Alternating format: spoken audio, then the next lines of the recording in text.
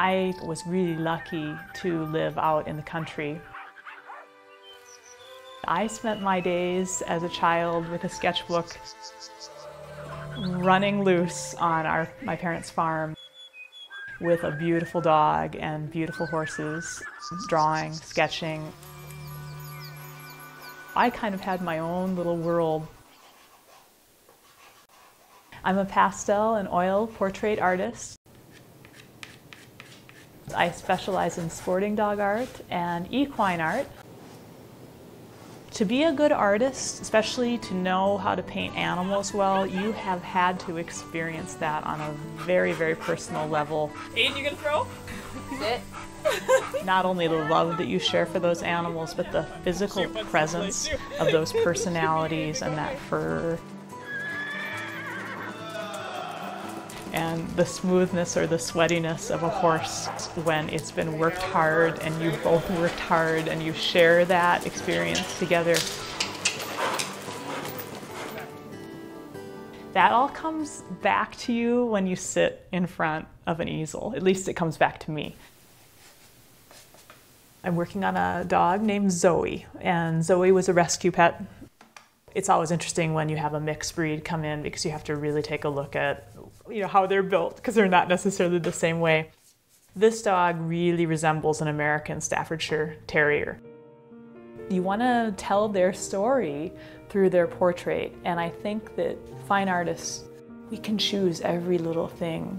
You may give me 8 snapshots and I may like a little piece here and a little piece here and a little piece here. So I'm going to try to put those together in my head and create overall a work of art that's going to move you to a new emotional state when you look at it.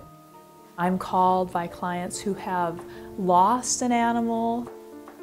They feel that their dog is maybe, very ill and they want to know right now, what do I need to be prepared so that I can memorialize this relationship? The process for me, I would describe as a team effort.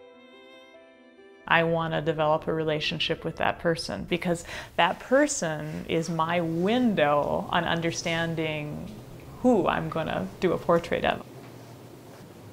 So I have to see that animal through the eyes of the person who most loves them. This is kind of a look that we would get when we're in love with somebody, and I want to make sure that the owners know she's in love. She's in love with them. I can take those words and that love that you're feeling, and I can turn it into an image that's coming from inside you to me, and then I'm like a mirror and I'm reflecting it back.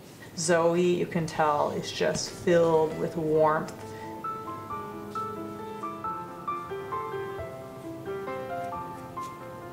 When you listen to music, you want to feel that all the way through you, and a painting does the same thing for me. Will you get to open it? Oh, okay. Finally see the final product.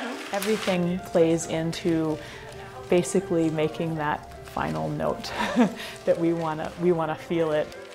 Oh my God! The leaves in the background are awesome. And I don't think you got to see that before. And her face, you've just captured it. It's just absolutely gorgeous. And I like to know that I've touched another person, and I like to know that they've touched me.